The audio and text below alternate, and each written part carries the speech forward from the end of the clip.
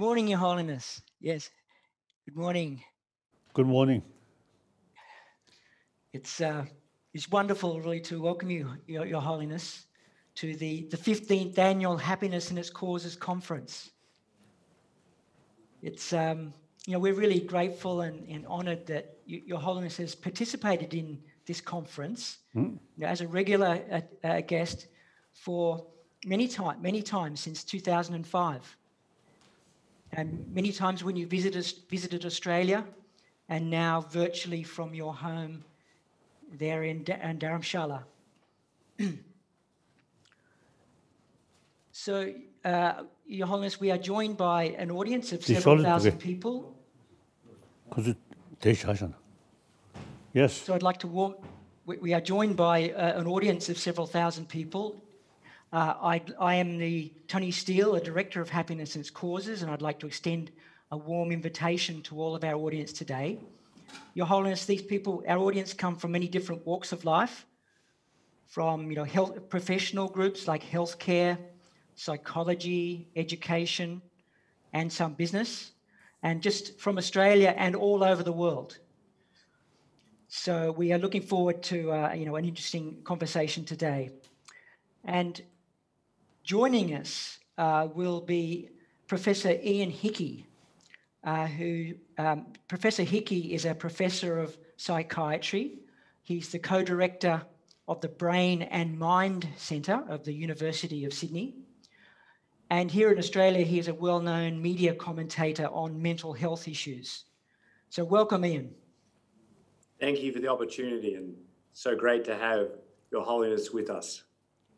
Thank you. Thank you. So, His Holiness, I thought, I'd like to start our conversation with a question to you, and then perhaps afterwards I can ask Ian to provide his reflections on that. Your Holiness will be aware that the world is going through a particularly difficult time at the moment. And here in Australia, things started badly with the bushfires devastating many parts of the country,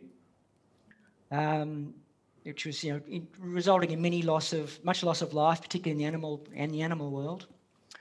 And then we followed that up quite closely with the pandemic. So, so during this time, this year particularly, people have suffered from anxiety, not just about their physical health, but also long periods of social isolation and separation. We've had some quite long periods of lockdown, particularly in Melbourne, where you have visited many times, where they were locked down and virtually confined to their homes for nearly 3 months. So my question, Your Holiness, is, in times such as this, which we are experiencing, my question is, in times such as this, what advice can you give us to deal with the anxiety from the effects of isolation and loss and loneliness? Time.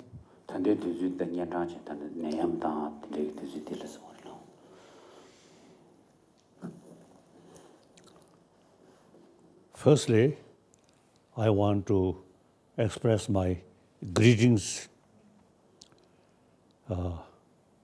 since Australia a little bit far.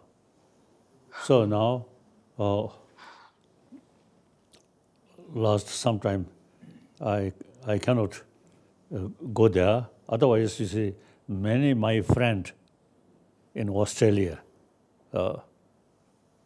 and New Zealander as well. And I remember one special thing is the way to greet New Zealander touch nose.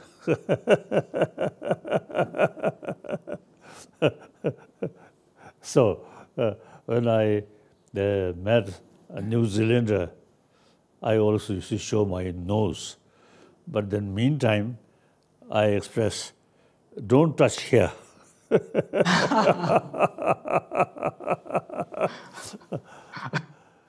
So many friends in New Zealand as well as Australia. So I want to express my greetings. And once we become a friend, knowing each other, that friendship still remain as the whole our life. And from the Buddhist viewpoint, not only one lifetime, but once, you see, we develop certain sort of very close sort of connection, that impact carry life after life. We believe that. So, so many of these Australian, my friend, are sort of some mental level, some sort of imprint. No. You see, that carry life after life. So in any way, now your question. Now today's world, although like due to global warming, and you see these are beyond our control. With that, in Latin America and in Australia, you see bushfire. These now become quite serious and quite often. These are the nature sort of phenomena. And according Indian, some ancient Indian text, the world eventually, you see, face the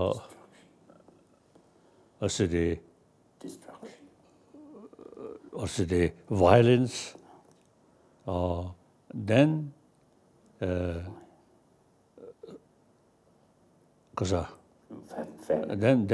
then also the starvation, then finally die. So we are some way, you see, we are towards, you see, that period. And then some scientists about, you see, global warming.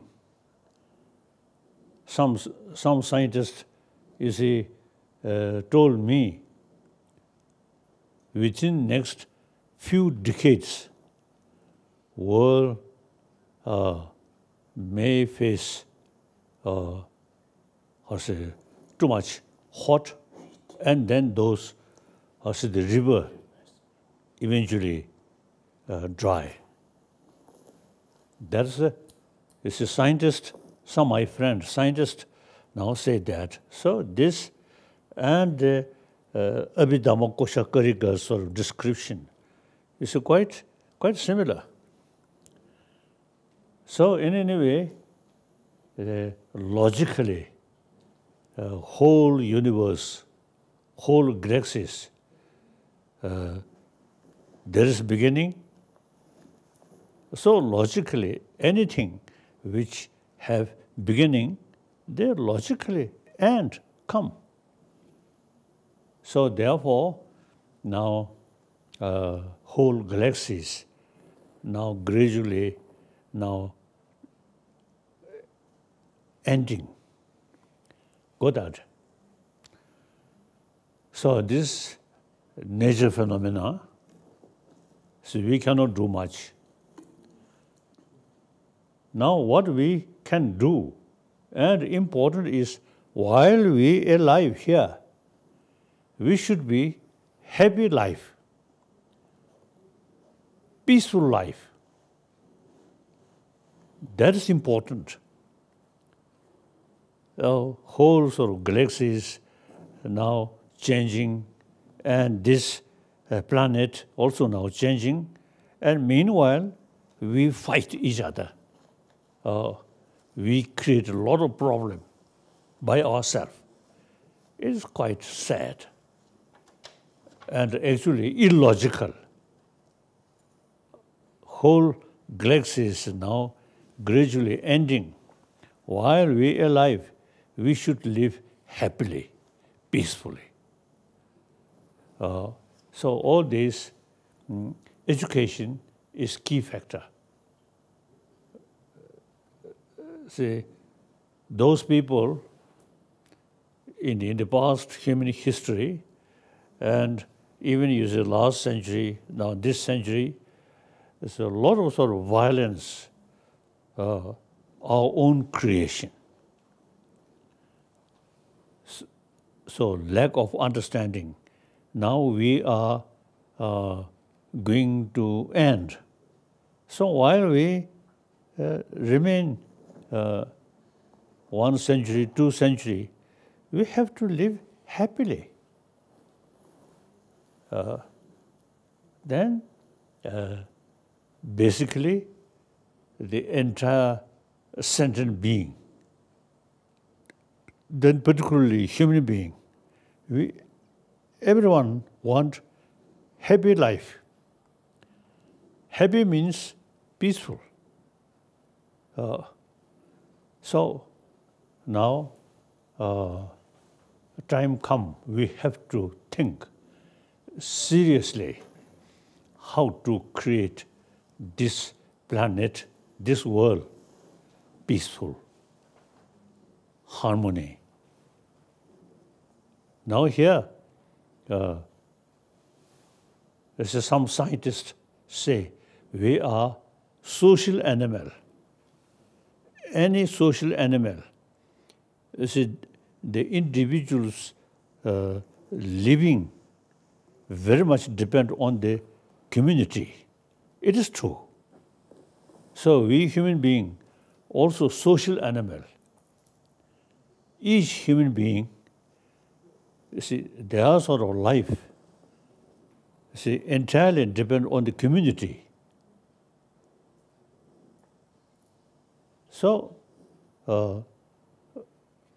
from as soon as we were born, we survived with mother's affection and our family members' affection. So that's not come religious belief, or not so through education. By nature, as soon as we're born,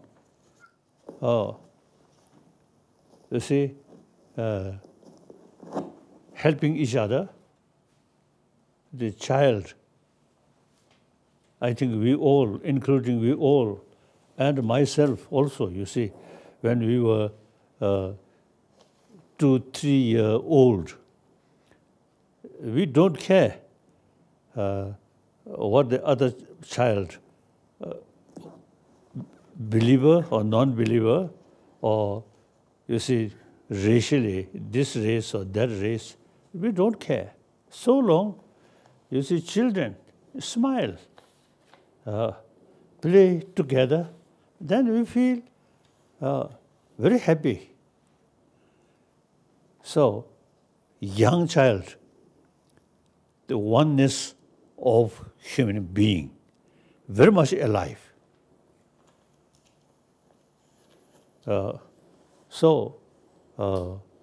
Then gradually we join education.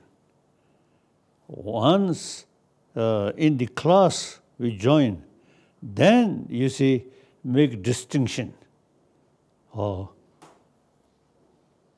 say this belief, that belief, and also sometimes the different, the social status, like that.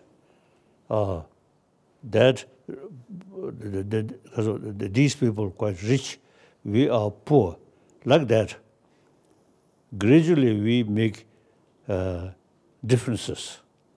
All these differences not on the level of the fundamental level. Fundamental level, we are same human being, same human brothers, sisters. And most important, brain. No differences of religious believer, non-believer, or this color, that color. We all have same brain. With that, you see, desire to happy, peaceful, all have same. Now we must, since I think we too much complicated, because we emphasis on secondary level of differences. So now, problem which we create problem, including war, now I think enough. Now we should build happy one human society. I always is mentioning oneness of 7 billion human beings. We are mentally, physically, emotionally, we all same. And we all, as a social animal, have the seed of sense of concern of others' well-being. Usually we call compassion, loving kindness. We all have. So now, that's the basis. If we make effort through education, we can build happy humanity, compassionate humanity, on the basis of sense of oneness of 7 billion human beings. So that's my sort of fundamental belief, and also make effort. So according to my own experience, when we were in Tibet, you see, we Tibetan, the outside world or something different. And especially we Tibetan, you see, consider those European big nose, we consider something different.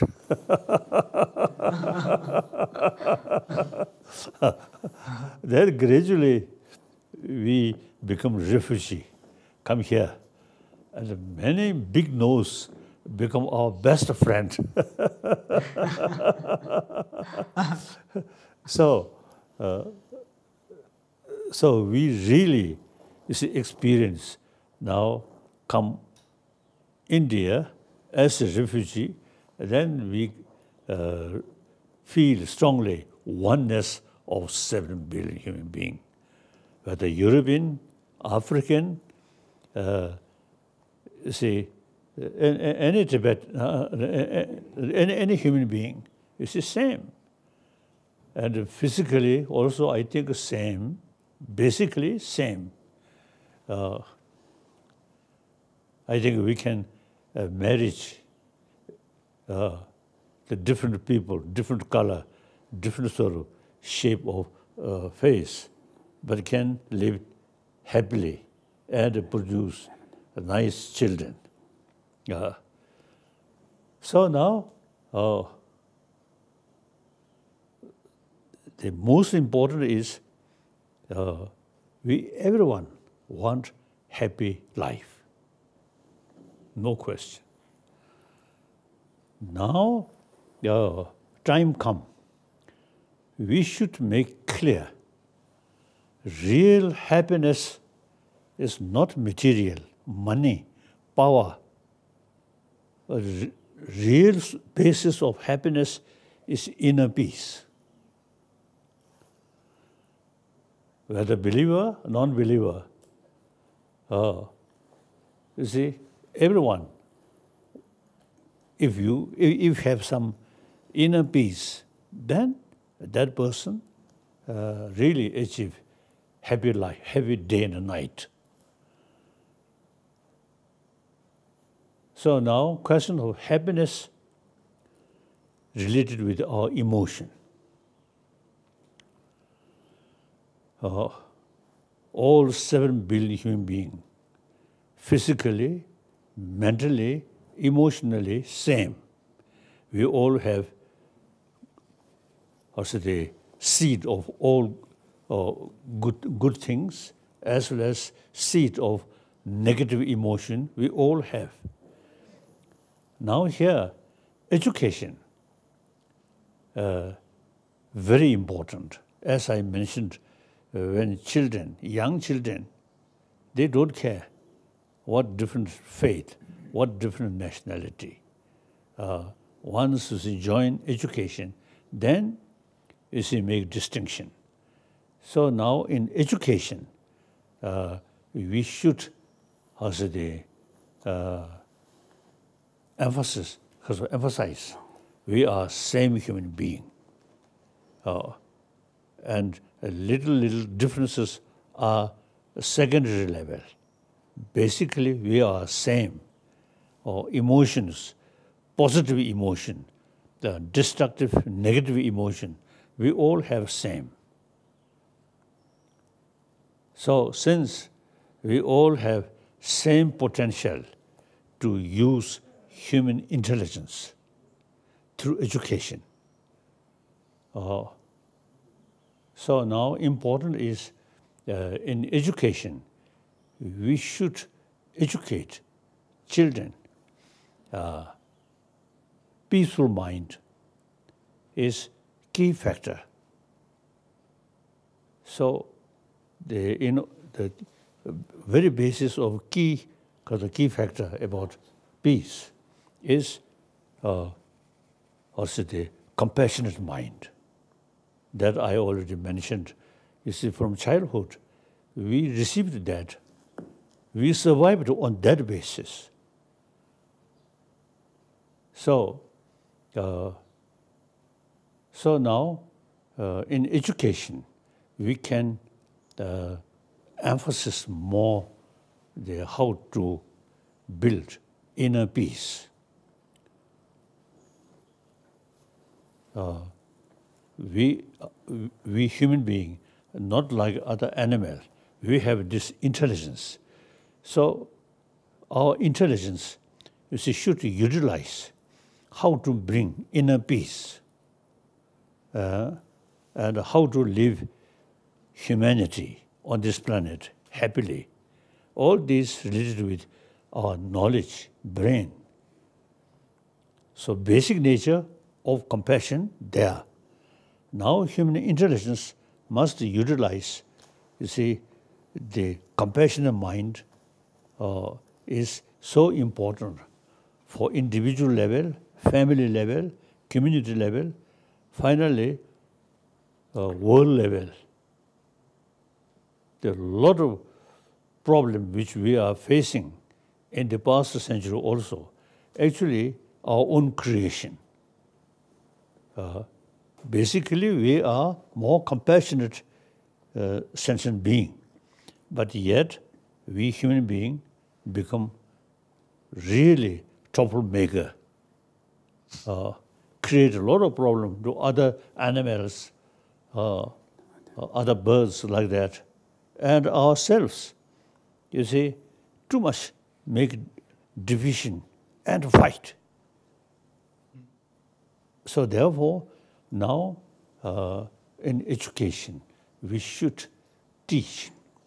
We all same human brothers, sisters. We have to live on this planet. Now there's not much time. I think within next 1 or 2 centuries, then whole world may disappear. So while we have sort of used this limited time, it's illogical, killing, fighting.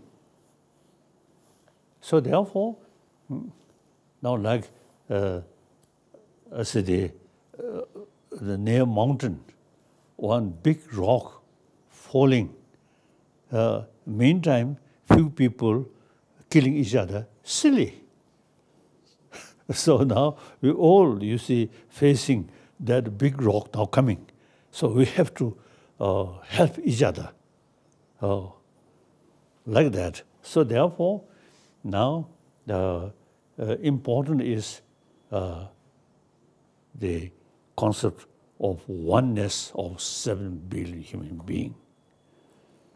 Different religion, different nationality, different color, these are secondary. So through education, we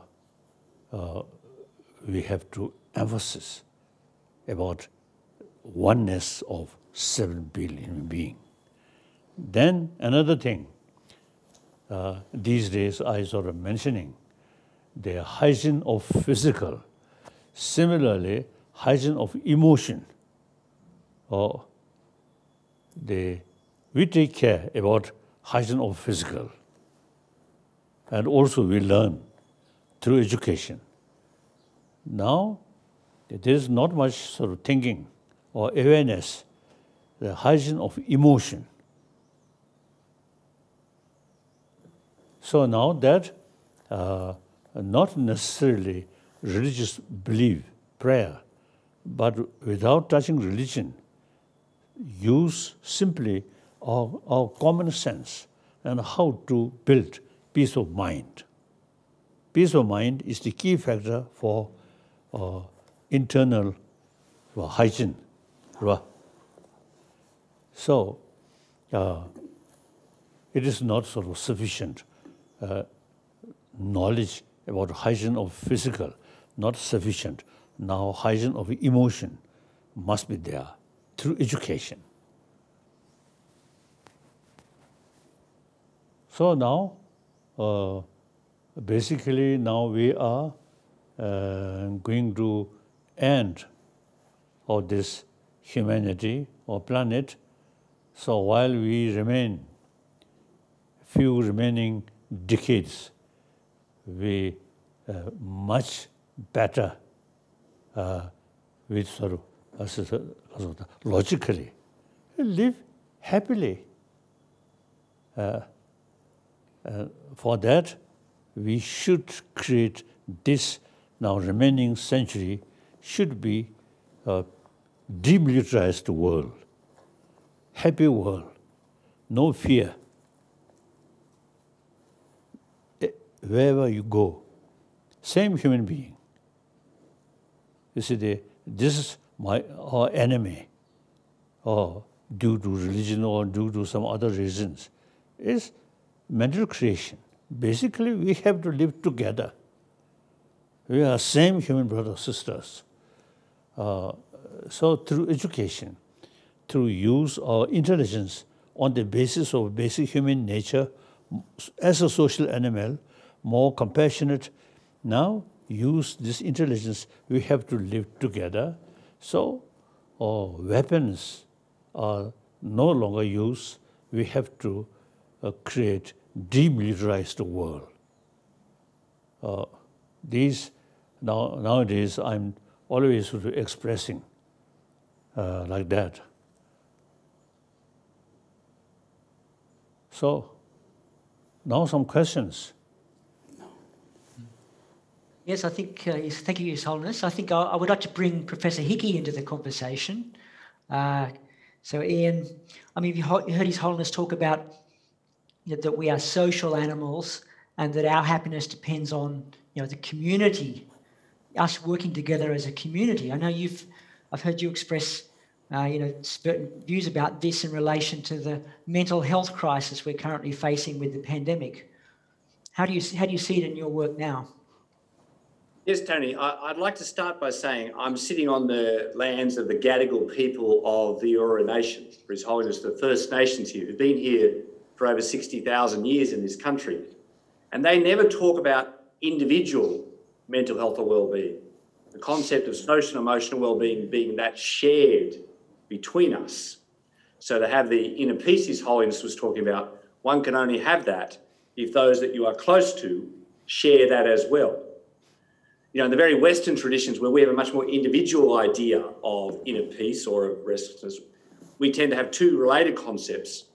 One of personal autonomy, the capacity to act in my life, that currently under threat by the virus and many other things, but the other of social connection, of cohesion. Picking up His Holiness's point, in the neuroscience that I'm involved in children, in young people, in adults, the whole of brain development is driven by the social environment, the emotional environment. So the brain we end up on the inside that we share in common is itself shaped by the emotional environment, by the point His Holiness made, by the nature and quality of the connections between people over that key period. And our capacity to cope with crises, whether they're the immediate ones like the virus, whether they are the long-term ones like the climate change and global challenges you mentioned, the war and threats that His Holiness has raised, and the issues that are playing out, are mediated by the quality of those connections. We cope as groups. I'm not a person who likes the very American concept of individual resilience or of individual happiness as distinct from a collective. We are resilient when we cope as social groups. So I think the really big mental health challenge we face in the West at the moment, which existed prior to COVID. So in fact, the mental health of young people in Australia was deteriorating pre-COVID and has now got worse post-COVID, seems to be tied up in the deterioration in connection, in social relationships, the lack of understanding one between the other. I must say to His Holiness, I think I'm a person with a large nose, you know, that large nose group, you know. The differences between those kind of groups and then the non-reconciliation of those things. We have struggled. We really struggled with notions of inclusiveness and collective action in the West, where we have had a much greater focus on individual action. And I do worry we have a focus now on individual happiness or individual peace, as distinct from what His Holiness has been reflecting on, which is the shared one. Just from an evolutionary point of view, it's very hard for humans to think of themselves as one of 7 billion or of 8 billion, because the smaller groups we are part of and grow and we're connected with are, I think, as His Holiness reflected, they rely on experience. The education is largely by experience of close connection with others in childhood, with those around you, with those you're part of. If they're distressed, you're distressed, if they are supportive. So I think the issue, which I've heard His Holiness speak about elsewhere, about the importance of education, I would add with that the experiential nature of that, not just the formal education to be logical about it, but the way in which the emotional environment in which children grow up and young people now find themselves. What I really worry about at the moment, Tony, is in the face of various crises, that people turn further inwards and only worry about themselves and those immediately around them and their safety. And we see behaviours that are happening. You know, we can see this in the dangers that will happen around the virus at the moment, shutting down communities, you know, who will get access to vaccines. There's resource kind of things, competition for resources again, breaking out fairly readily between in communities, in nations across the world, at a time when His Holiness has pointed out we really desperately got to try and stop being such local animals and see ourselves as part of that bigger set of issues. And I think this is a real constant kind of struggle that, I guess the perspective I would have, there is only really inner peace when that peace is shared with those who one is critically connected with. And it's very hard for humans to actually do that when they are fearful, when they are threatened, when they perceive that those or those close to them are under threat. So the COVID situation, unlike the climate change, which is a long-term threat, the COVID situation is one of immediate threat. You know, people could be sick tomorrow, and the fearfulness and distrust breaks out. So I think what I'd be interested in hearing the Holiness talk further about is, you know, how do people reconcile this? Because people are anxious, people are concerned, and we've seen reporting of that. People become less hopeful about the future in the face of the current situation because, in my view, we don't have those strong social connections that really drive mental health and well-being. And I think in the Buddhist tradition drive those things. In fact, you know, to some degree in the political discourse in Australia, we've seen a discounting of the notion of happiness again, you know, as distinct from productivity or other sets of issues. So I think, you know, these are really live and ongoing issues, particularly in the societies in which we live, where not enough emphasis in development, in childhood, in education, but also really in our ongoing lives is based on compassion, is based on connectiveness, is based on collective well-being, not simply the pursuit of individual happiness. Thanks, Ian. I mean, have you got a question you could put to His Holiness around those lines? Yeah, so the issue of the education one that His Holiness raised, the educating particular issue, and particularly the emphasis he placed on development, because I think, of course, the hopefulness, and for those of us who are grandparents, the hopefulness for the next generation and the recurring generations is in the development of children as global citizens with this strong sense that my inner peace is shared with you, with your inner peace, independent of our physical characteristics or where we live as part of it. And you really, taking that educational theme around compassion further, how His Holiness would see that being played out or optimized in the current environment. Right. I often use mentioning the spirit of European Union. The First World War, Second World War, French, Germany, the arch enemy. But the time passes, the both sides, the feeling, now no use. We German, the French, and each other, the enemy. That, you see, completely change. I have one German professor. When he told me, when he was young, French, in the eyes German, French is their enemy. Now that kind of thinking completely changed. As it is, another sort of example is Adana, de Gaulle. During wartime, arch enemy. But after Second World War, they realized now no use, you see, negative attitude to each other. We have to live side by side. So under the leadership of Adana, leadership of de Gaulle, now they initiated the European Union. So through many decades, negative attitude then change. At least the European Union develop.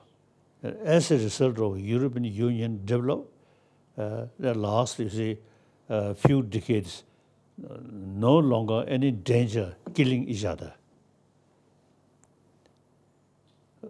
Then you see the modern world's concept,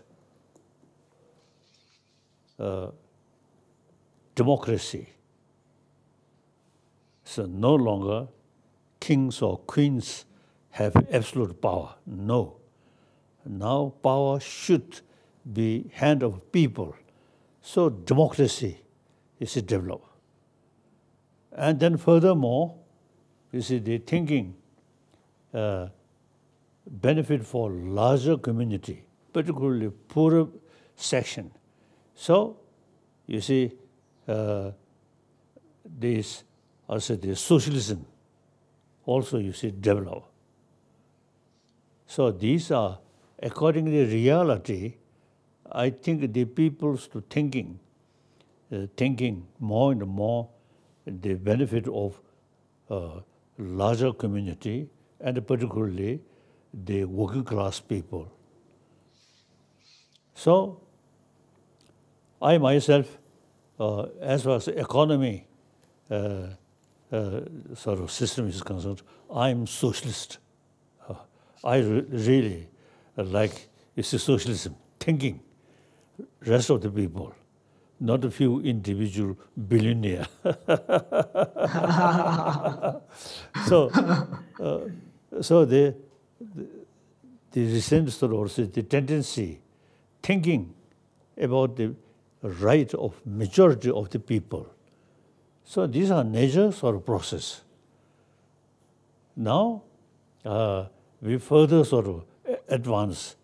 Now national boundary is secondary, not important. Like European Union. So we in Asia or Africa or America, you see, thinking the interest for also the majority of the people, not thinking few individual, few company, like that.